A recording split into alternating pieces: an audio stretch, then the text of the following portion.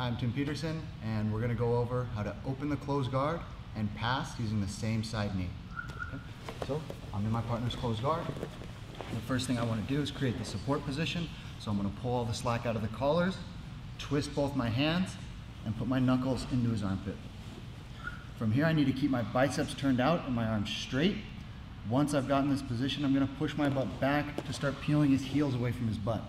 This is going to make it much easier to open once I'm actually standing.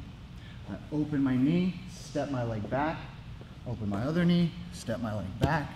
And from here again, I'm trying to push my butt all the way back to get all the slack out of the legs. I'm going to walk my feet in.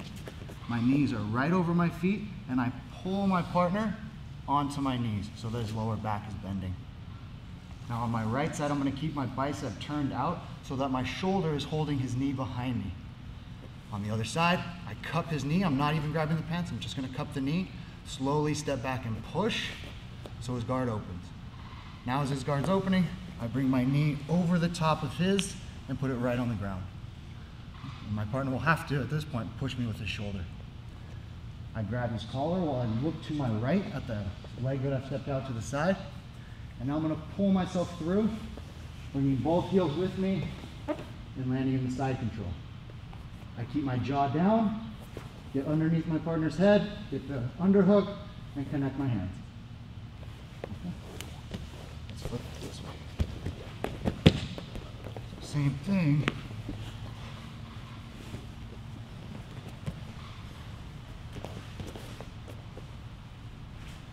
So now at this point, I'm opening his guard, and you can see that his knee is stuck behind my shoulder here. What I don't want is to put slack into this and let him bring his knee out of there and start building his guard. Okay, so, I jump the legs.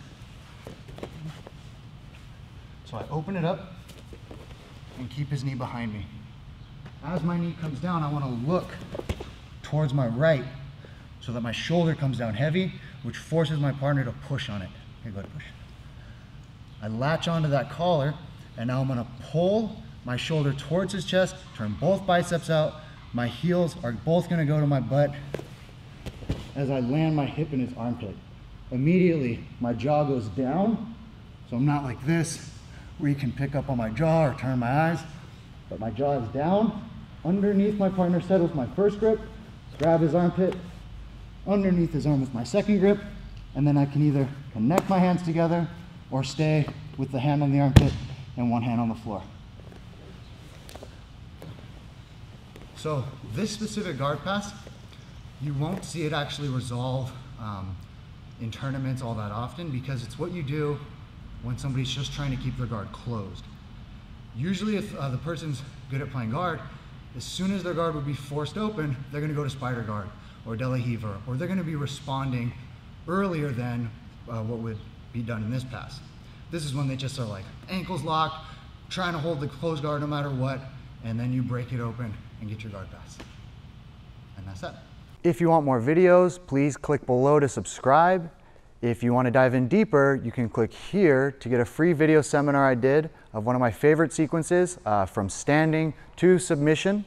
And if you have any questions or anything you want to see, please leave it in the comments below.